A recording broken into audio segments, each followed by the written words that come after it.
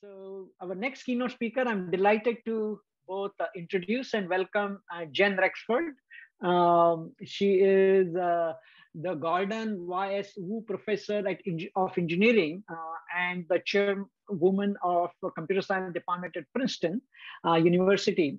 She has been a leader of SDN since very beginning. She's also the co-founder of P4 Consortium. She served on the ONF board, and on and on and on. I had a pleasure of working with her in different capacities and thoroughly enjoyed that. She is a recipient of the SIGCOMM Lifetime Achievement Award as well as the IEEE Internet Award.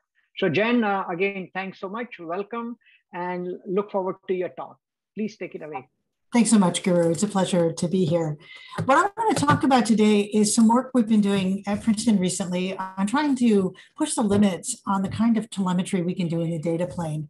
And it's part of a larger effort to take advantage of a really exciting trend where now with programmable data planes, we finally have programmability in the network from top to bottom and from end to end, from the central controller to the logical agent that runs on switches or NICs, all the way down to the packet processing, and from end to end from where users connect to the internet, for example, on 5G networks, all the way to the services they access. And so in the Pronto project between Princeton, Stanford, Cornell, and the Open Networking Foundation, we're looking at how this can put network owners in charge of what functionality they have and where. And in particular, we think that people want to run their networks better, will take advantage of this programmability to create new ways of controlling their networks, new dials for measuring network behavior and new knobs for controlling that behavior. And then be able finally to put that functionality where it belongs rather than where they've been told they're allowed to put it. And in this talk in particular, I'm going to focus primarily on the telemetry piece, the collecting and analyzing of the data that drives the decision-making, in part because it's the first step in the control loop. And in part, once you know what's going on in the network, it's often much easier to decide what to do about it. Once you know that there's a cyber attack, the right thing to do is to drop or rate limit it. Once you know there's congestion, the right thing to do is route around it, and so on. So we're going to focus particularly on enabling richer ways of collecting and aggregating measurement data to enable a richer set of control operations. So if you look at the network telemetry work that's been going on the last several years, there's been a lot of exciting work in sort of two main directions. One is being able directly in the network data plane to collect, particularly count traffic at different granularities and with different degrees of accuracy. For example, knowing that a pair of IP addresses might have exchanged a certain number of bytes.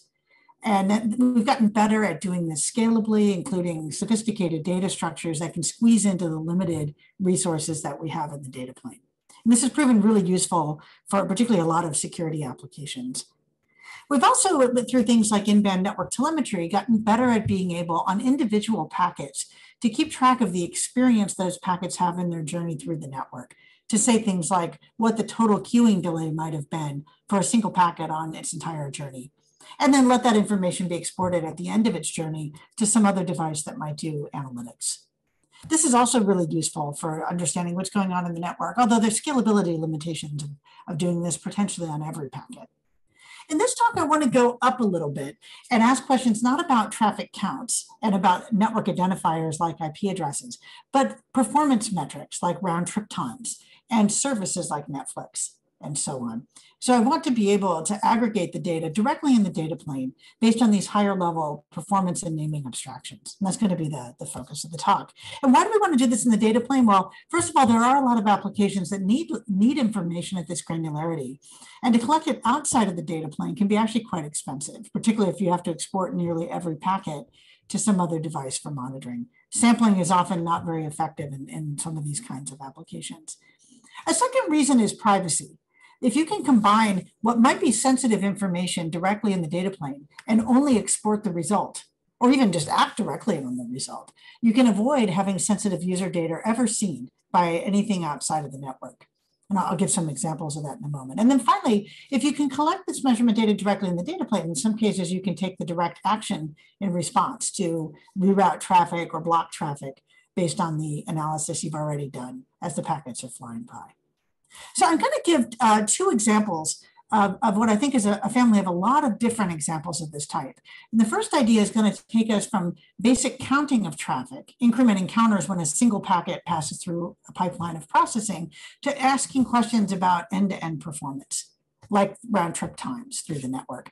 And this is going to be a little harder because to compute a round trip time, you can't just look at a single packet. You need to look at a packet, store some information about it. And later, when it's acknowledged or when a request receives a response, you need to be able to combine information about a pair of packets and look at the time between those two packets to know the actual round trip time.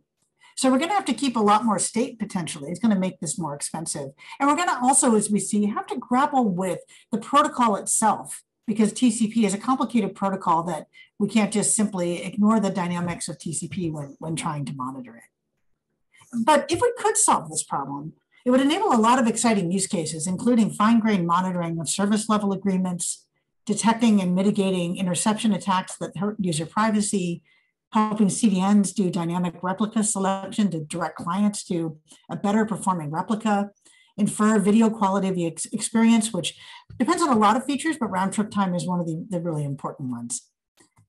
The second example I'm going to talk about is to talk not about network identifiers like IP addresses or port numbers, but higher level names of services like Netflix or YouTube or CNN. And to do that, we're going to need to be able to join information from the domain name system, in particular the DNS responses that tell a client what IP address to use to contact a particular site, and combine that information with the data traffic that follows. And here too, we're going to see it's not just a matter of combining a pair of information together, but also grappling with some of the details about how the domain name system works and how it's used in practice. But again, if we could do this, it would really enable a lot of exciting applications, measuring traffic by site name or by class of traffic, bypassing certain traffic from an intrusion detection system. For example, maybe the 2-hour Netflix movie doesn't really need to go through packet by packet through an IDS. We can do things like IoT device fingerprinting that depends on the domains and port numbers that are used by the device. We could identify users circumventing security functionality by doing DNS tunneling and so on. So I'm going to walk through a little bit of detail of how we approach these two applications as sort of exemplars of other kinds of higher level or higher order network telemetry that you could imagine doing directly in the data plane. Now, as you know, the data plane is much more programmable than ever, but it's still constrained because speed is the real driver of the amount of functionality that can really be done in a programmable way. So there are programmable parsers, there's programmable match action processing and registers to store state, and we're going to make use of all of those. But we're going to have to grapple with the fact that you can't parse arbitrarily deep in a packet, and that's going to be a challenge when we want to parse domain name system packets. The number of registers are limited, so we're not going to be able always to keep state about every flow, let alone every packet, even though some of the applications we're talking about seem to need that. And those registers exist and that processing exists, but it's partitioned in high-speed hardware across a number of stages. So these are going to impose constraints on how well we can do this more sophisticated kinds of telemetry. So I'm going to start by talking first about the round trip time monitoring example as one of many examples about network performance. And so if you imagine a client talking with a server and a switch that's lying along the path, in this case, we'll consider a switch that's very close to the client, that's seeing all of the client's traffic to and from a particular server. TCP starts with a handshake to open the connection, and pairs of packets, a packet and then its acknowledgement, provide an opportunity to measure the round trip time between the vantage point and the destination. And in fact, as this communication continues and there's data packets sent and acknowledged, we're going to have opportunities to collect samples throughout the lifetime of the connection to get really fine-grained information, even for long-lived connections, about the evolution of the round trip time across the life of a connection. Imagine a 2-hour Netflix movie where you want to see changes in the quality of experience for the user. You'd be able to do this at a fine granularity by collecting this round trip time information. And that's our goal. Now, the challenge here is not only that the data plane is limited, but TCP is a really complicated protocol that makes it quite difficult to do accurate and efficient measurement of round trip times. Packets can be retransmitted, they can arrive out of order, multiple packets for a single connection can be in flight at once. Some of those packets may never receive an individual acknowledgement of their own. Others may experience really long delays before they do receive an acknowledgement. And there can be security issues like SYN floods and port scans that could cause a measurement device to have to keep a lot of state in order to do monitoring. And in fact, in this case, perhaps never be successful in getting a round trip time measurement. And even when there's just benign traffic, there can be a large amount of it spread across many different connections. So I'm just going to give you a high level sense of how we grapple with that wide set of challenges. But just to give you a high level sense of how this might work, just imagine a single packet and its acknowledgement. The client sends a packet to the server. It has a sequence number in it that indicates the beginning of the byte stream, the portion of the byte stream contained in this packet, and it has a length. And so this packet fits in the byte stream between these two parties from the sequence number to the sequence number plus its length. And later, an acknowledgement packet will come that will acknowledge the last byte of that exchange. So when we see that packet come back, we can tell it's associated with the previous packet because they have the same 5-tuple, if you will, the same identifiers, and the acknowledgement number matches the expected acknowledgement from the data packet. So a simple way to think about collecting round trip times in the data plane is to imagine keeping a table indexed by that information, the flow identifier and the expected acknowledgement. And when a packet comes into the network, we would store it in the table to keep track of the identifier of the packet and the acknowledgement number we're expecting to get later, and to store its timestamp. It's in the packet along its merry way.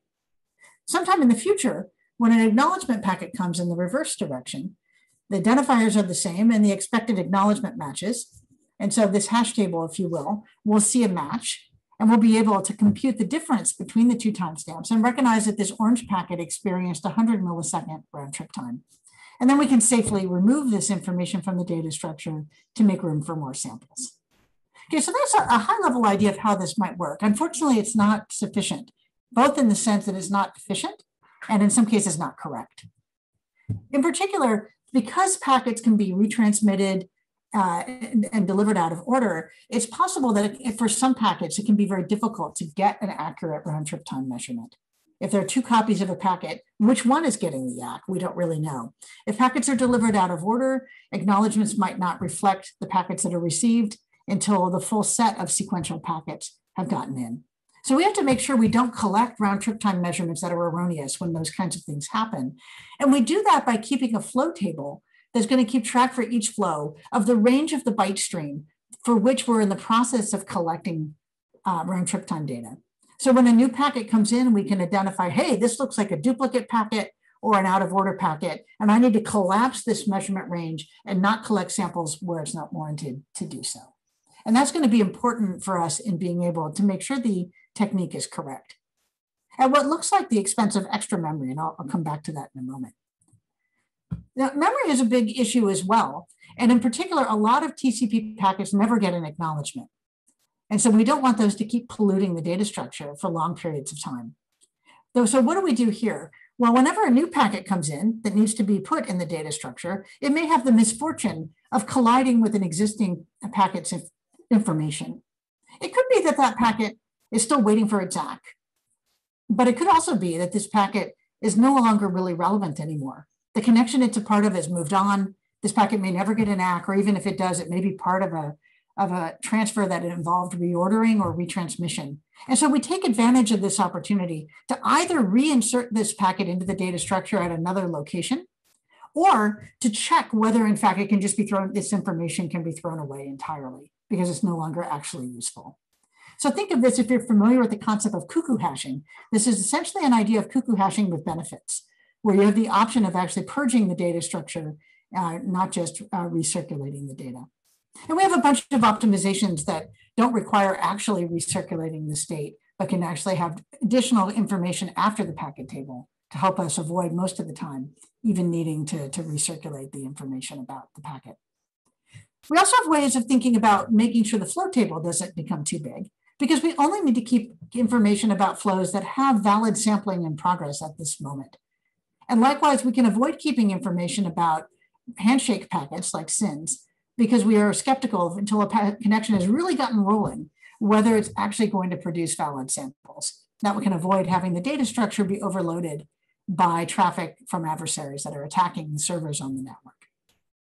So that's just sort of a really quick high-level view of how you can have two data structures, each keeping the other in check. allowing each of them to stay small and making sure that the measurements are collected are both fine-grained and scalable. So we've deployed this idea on traces that we've collected from the Princeton campus network. And in fact, we have a pretty wide deployment of monitoring and Tofino switches at Princeton. You can go to this URL to see more about it. We've been able to demonstrate that this efficient algorithm for monitoring RTTs can collect the vast majority of the valid samples compared to more expensive software solutions. And we also have a prototype in progress on the Tofino switch. And we've been evaluating a number of use cases on the data that we have on our campus. In particular, we've been using this technique to monitor both Wi-Fi and wired traffic on our campus and have identified a number of internal latency problems inside the campus for our Wi-Fi users, where in many cases, communication is actually slower inside the campus than it is outside the campus for accessing popular websites. But we've also been looking at using these techniques to detect rapid increases in round trip time that might be indicative of an interception attack where someone's traffic is being misrouted through another country as part of a nation state attack. And we can, in the data plane, detect these kinds of problems within 20 or 30 packets so that we can quickly realize that a user's privacy might be subject to an eavesdropper outside of a country in a short period of time, all because we're doing this at line rate directly in the data plane. So I'm going to move on to the second example, looking at traffic by domain name. And so here we have a different goal. We want to be able to look at traffic in terms of a domain name or the higher level service that that name is part of. To be able to ask how much of my traffic is Netflix, for example, traffic that ends in netflix.com or nflvideo.net and so on. So the goal is to allow a network administrator to identify classes of traffic by groups of domain names with wildcards, and be able to think about match action processing in their head, at least, in terms of domain names rather than in terms of network identifiers like IP addresses and so on. But of course, the actual network traffic is in terms of these network identifiers. And so we have no choice but to join information inside the data plane to match the names that are looked up in the domain name system with the traffic that follows after. And that's what I'm going to describe next. So just to review a little bit of how the domain name system works, you have a server on the right here with an IP address 5678. And this server could be a CDN server that's hosting a whole bunch of different websites on behalf of many different tenants. So you can't assume that that IP address has a one-to-one correspondence with a particular domain name. No free lunch. You're going to have to go through that heavy lifting of figuring out when a user makes a request, hey, what is the address of netflix.com? And some local DNS server responds with a particular IP address. Only then do we know that for this particular user, the traffic they're about to send corresponds to Netflix. Now, this local DNS server may contact other servers to give this answer. It could go to the root DNS server or the Netflix authoritative DNS server. But whatever it does, it eventually gives an answer back to the client. And at that point, the client will set up one or more connections to download data from the site. And we can associate that data traffic seen at the packet level with IP addresses with the name netflix.com. And we'll have to do this over a long period of time. This communication may go on for a long time, and it could involve, because of browser or DNS caching, multiple connections that go between that same pair of IP addresses. And that's going to be where some of the cost of doing this in the data plane will be borne out. So how do we do that? So we want to monitor a particular link in the network. We're seeing both the DNS response traffic and the associated data traffic. And we want to join that information together and sum it all up. Unfortunately, again, the data plane has limitations, but network protocols are complicated as well. Domain names are long, nationalgeographic.com. They're variable length. Browsers, as I mentioned, can do DNS caching of their own. And the sessions between endpoints can be very long-lived, particularly in video applications. And on top of that, there are many clients and services that are concurrently acting in the network. And we're going to have to grapple with all of these. So at a high level, what we do is we parse DNS response messages to extract information about who's asking, what name they're asking about, when they asked, and what answer they got. And we're going to match that against a match action table that matches on the characters in the domain name. star.netflix.com, star.nflvideo.net, and so on. Those are coming from the control plane on a longer timescale, corresponding to the classes of traffic of interest to the network administrator.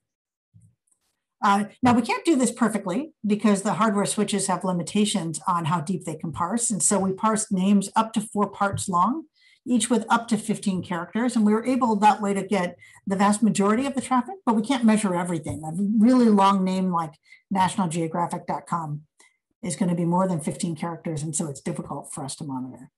Fortunately, the popular sites don't use such long names. And we don't want to store these long names in the data plane, particularly in the limited register memory we have. So we quickly map those names to identifiers like the number 0 that will correspond to Netflix.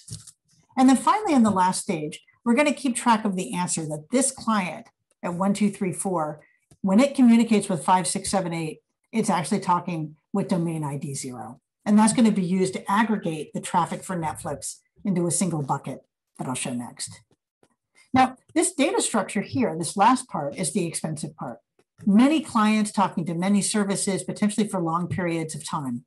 And so here we have to be careful, both to make sure that stale information eventually gets evicted, but not so quickly that browser caching will be foiled by it. And we found in practice about 100-second inactivity timeout is sufficient. And second, sometimes we're going to fail to insert into this data structure because we're out of space. And so we keep track for each domain of how many times we fail to insert so that we can compensate for that when we look at the counts we have later. And we find that we're able to do error correction of that type relatively accurately for most sites. So just to give you an example of how the counting works, now let's suppose data traffic is coming between a client and a server. We've already previously put information to say which domain does this traffic correspond to. We can update information about how recently this entry has been accessed so it doesn't get kicked out too early. And we can increment the counts associated with the Netflix bucket. Now we know there's been 1 Netflix packet and there's been a total of 243 bytes. And whenever the control plane wants information about how much Netflix traffic there is, it can pull the statistics in this final table to say Netflix has this much traffic since the last time I polled. And so as I mentioned, we're doing the updates here to maintain freshness, and then finally getting concise counts of the traffic by the service. Now, we deployed this on the Princeton campus network. We have this running on the Barefoot Tofino. And as I mentioned, we have a number of restrictions because of the fact that it can't parse arbitrarily deep in the packet and can't store arbitrarily long the information about DNS. But still, even with these restrictions, we're able to monitor the vast majority of the traffic. And just to give you a few highlights on the Princeton campus, early in the morning when the students are sleeping, the dominant traffic is Microsoft Teams. When the students are awake, the video gaming and social media applications are dominant.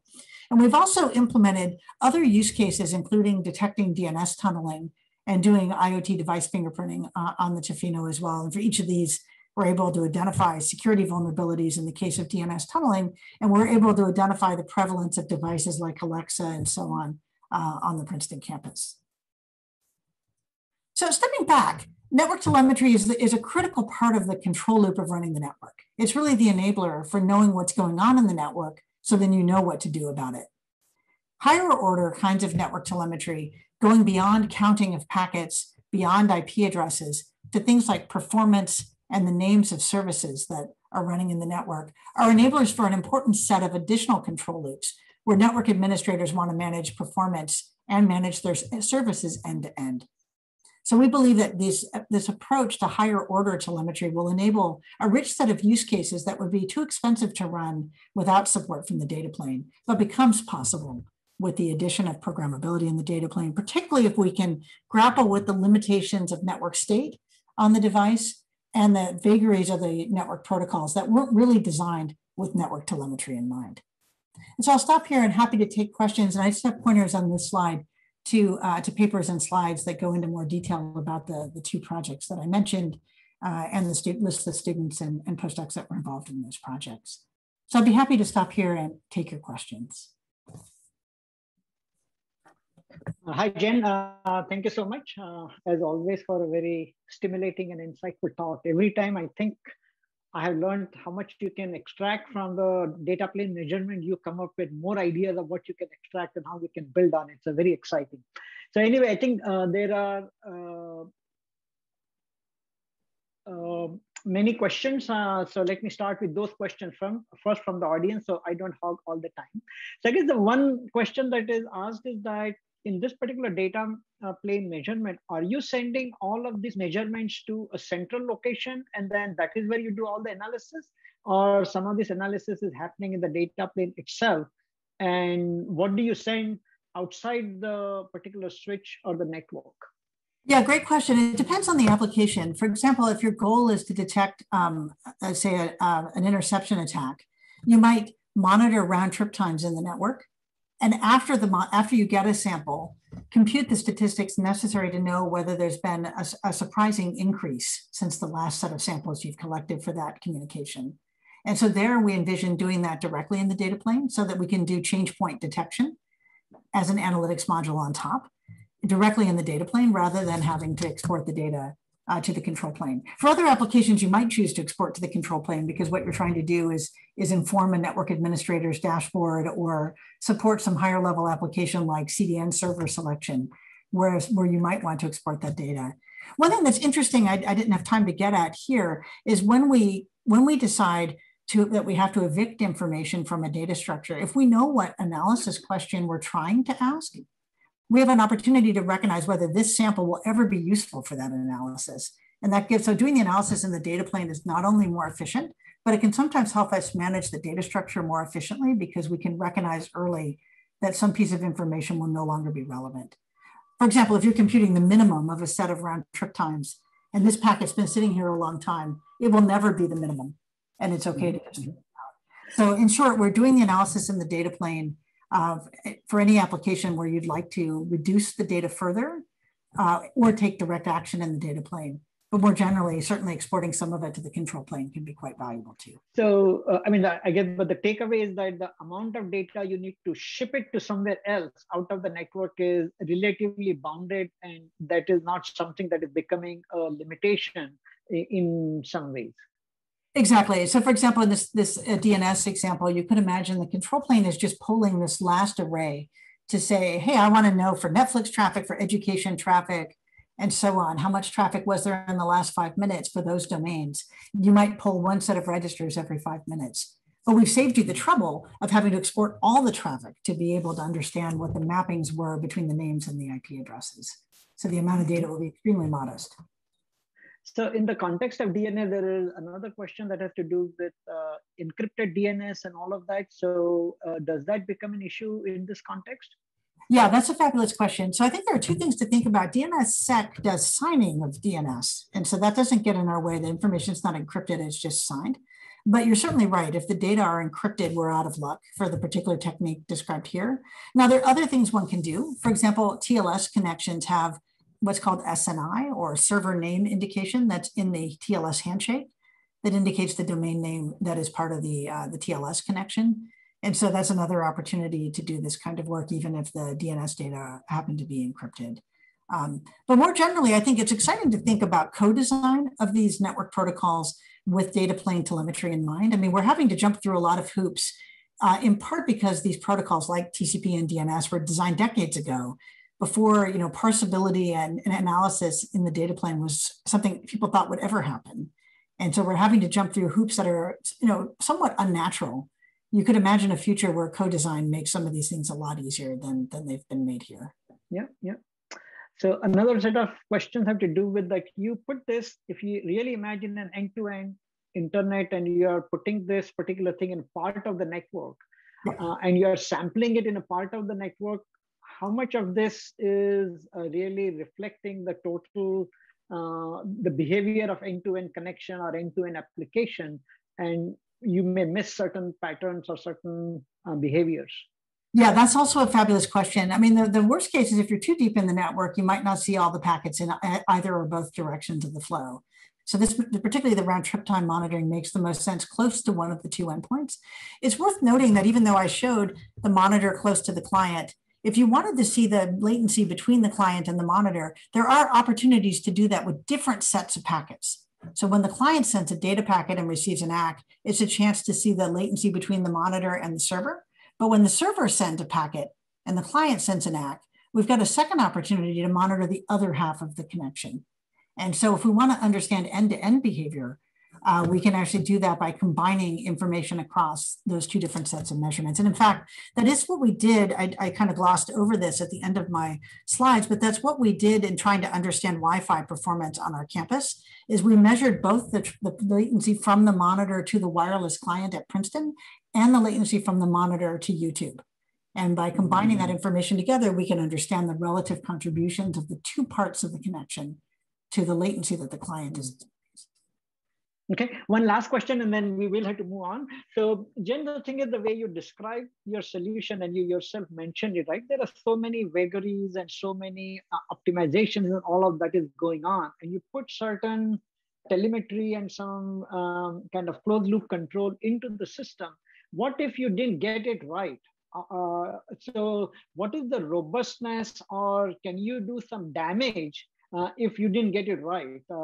Any comments on that? Yeah, that's a great question as well. And I think this opens up a really exciting aspect of network verification. I mean, verifications have been an exciting topic in the SDN space for a long time. And now we're bringing in the way the protocols themselves behave, like TCP and DNS, are now an important part of reasoning about the correctness of the telemetry. So I agree, it's a rich space we haven't even really touched the surface of, but I think it'd be exciting to work on those kinds of questions. I totally agree. And I think what I also haven't touched on, what can an adversary do to mess with us? And I think that's something else that we're starting to think about, but it's certainly not an easy question. An adversary could presumably create workloads that are problematic for some of these algorithms. And you'd either want to operate in an environment where you have defenses against that, or have better ways of reasoning about what would happen when an adversary does that. Okay, so I think we need to move on. You may want to look at the questions on the Q&A channel and respond yourself as well. Okay, so thank you so much. Really appreciate it. And let's move on.